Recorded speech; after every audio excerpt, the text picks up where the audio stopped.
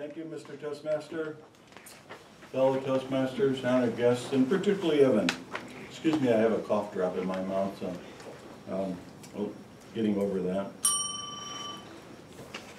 What I really liked about this speech was that you, Evan, are a natural.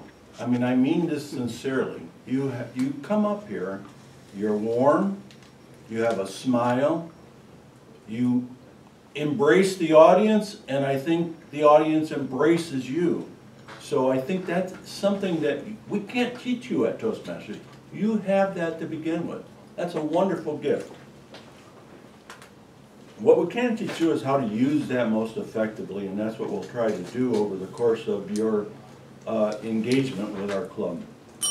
But what I'd like to share with you, some of those things that I thought were very positive.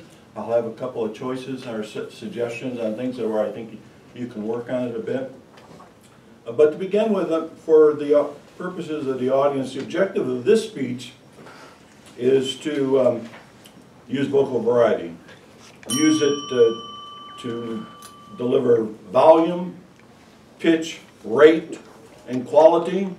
Use pauses to effectively make your points. And use it smoothly and naturally. And again, I think you achieved all those items very, very well.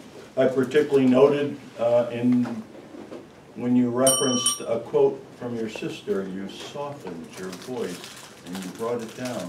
And it was very touching and dramatic, and it brought meaning to that message. And so I think that was very natural. You did it extremely well. You had a nice pace. You had good pauses, which sometimes people, particularly in the early part of their speaking career, are nervous and will talk rapidly to kind of overcome or to compensate in it. You don't do that. You have a nice natural pause and a nice natural delivery. So you've got a lot of skills that I think are already working for you and everything. A couple of minor points, but I'll mention them because we're all here to improve. I think your eye contact is good, but I would encourage you to hold contact with an individual longer so that you establish that rapport with them.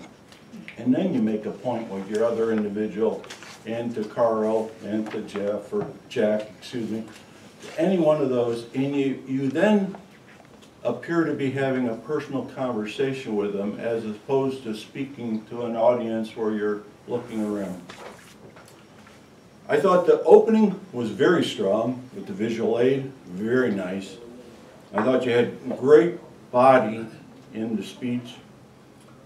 I thought the close was a bit short. And not only was it a bit short, but you didn't wrap up Magna into that close. So I would come back to that opening point, always come back to the opening point, build it into the philosophy, and then deliver those closing remarks. All in all, though, terrific speech. I look forward to many more to come. Thank you.